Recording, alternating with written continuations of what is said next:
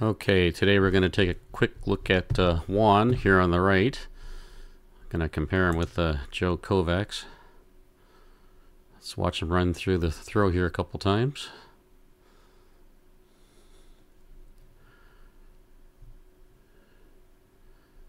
Alright, let's take a look. Some things that maybe can help him. He's just starting out for 2024. He's going to be a junior, high school.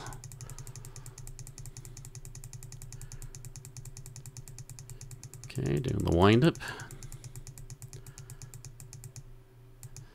Right here, you can see Joe Kovacs takes his right leg and fully extends it. You've still got a bend in there. I see you've got a, I don't know if you got a knee brace or something on there. Maybe you can't extend it all the way, but if you can, because the next thing he's going to do, watch his right leg. He's going to squat down a little bit. Okay, see the break in the knee? You see how your right leg is totally straight? What I recommend with my throwers is squat down a little bit as you come out of the windup. Get a little momentum going as you drop down that left knee.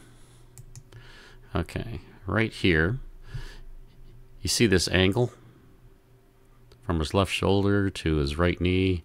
He's shifted over to his left. I can't tell from your angle because here's the back of the circle and there's the front, so I'm not directly in front. So in the future, if you have a video straight from the back of the circle, like here with Joe Kovacs, that would help out. But you want to be able to shift over to your left a little bit. Okay. Looks like your right foot, or I'm sorry, your left foot here, looks like it goes flat. You kind of get off the ball of the foot. So try to stay on the ball of the foot as you turn the foot there. And right here it stops. Frame before, next frame, see it stop there. So keep it moving. Okay. Next thing I wanted to point out is you let this left arm get past your knee. Watch Joe Kovacs. Watch, see they kind of move together. You can see right here how your left arm is past, and you can't see Joe Kovacs' left arm yet. Could be the angle, but I'm pretty sure he's keeping that left arm with the left knee until they get face the throwing direction down here at 6 o'clock. Then you'll see him accelerate around. Okay. All right. All right. So you see right here, Joe Kovacs stops his left foot on his left knee, going pretty much down the throwing sector, and you can see how your left foot and knee are going to continue rotating around. See that? So when he gets off, he's got his foot facing and his knee facing, so he's driving across the circle, and you're continuing to rotate over here toward the left. So you want to get off that left really quick. See, he's already off his left right here, with the left knee is low, and he's got this almost horizontal shin angle with his left foot. You can see how vertical yours is.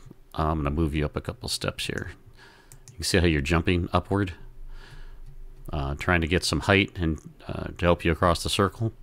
You can see it with your left arm too. See how it's going upward? See how that left arm goes up? Okay. You want to lock that left leg in with this left foot right there, and you want the right leg to rotate around. Let's take a look at Joe Kovacs here. All right, so he drops the knee down, he stops it right here, and then the right is going to whip around. Okay, and then without fully extending that leg, he lets that foot come off.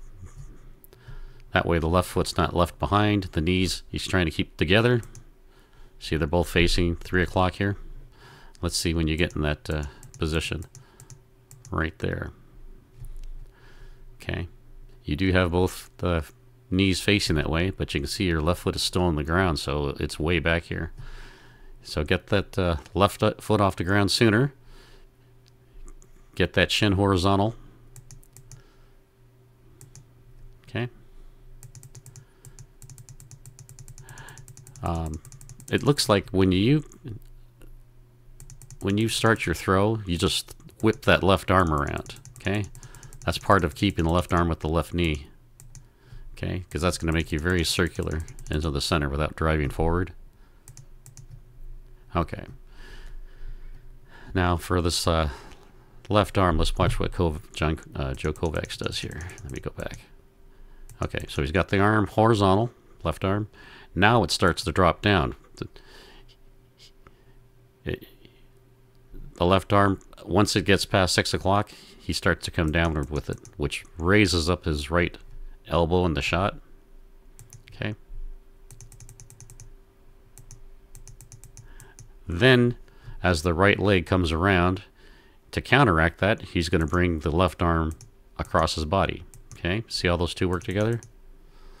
Right foot and knee coming around into the center as the left arm counteracts toward it. Okay, action, reaction. Okay.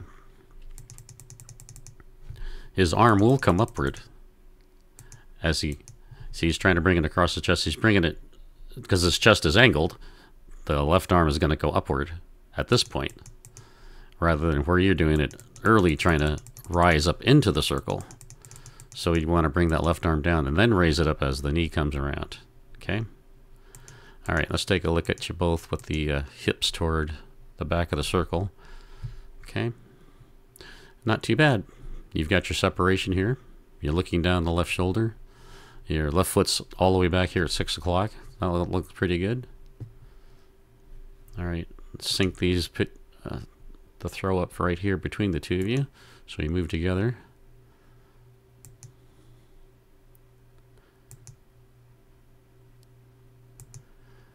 Okay, he's got his left toes down, so I'm going to move you one more frame forward right there.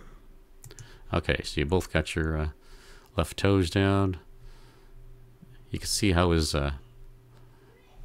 elbow's out here toward the 9 o'clock, or I'm sorry, towards 3 o'clock here. You see how from what I can tell, looks like your left arm's maybe at 2 o'clock. So he's got his left elbow in the shot and wrapped around back behind him more. So he's got more separation there. You want that shot. It's hard to tell from this angle, but you want that shot behind that right foot. See if he dropped that shot straight down right here, be behind his right heel here. Actually almost right between both of his feet. Okay. So he's got that shot. It's going to be traveling a lot farther distance. All right, let's keep going forward.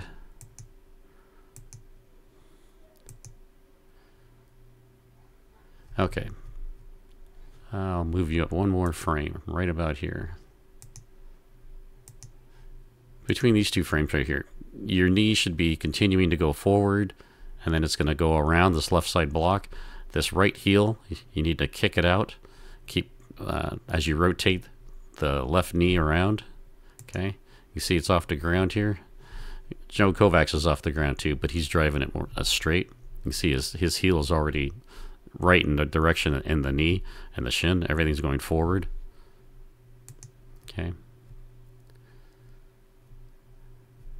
You can see your heel still hasn't kicked out, so you're not driving that left side or right side around the left side block here. You see Joe Kovacs here. The shot's still in his hand. See the right hip is well ahead of the left hip now.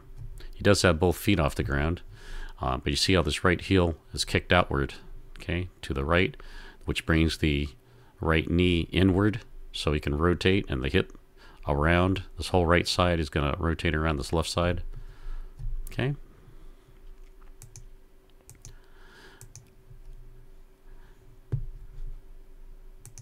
It looks like the angle of your release, the shot here, it's hard to tell from where the view, but it looks like it might be a little low here.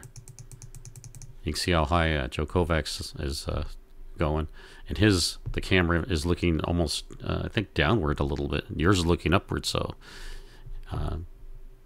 if you get a shot from over here at 9 o'clock toward the circle, we can see you from the side and see where your posture is as you're releasing. Make sure you're getting a good angle on that release. All right, that's all I had. Please like and subscribe if you learned anything or found this educational. Thanks very much.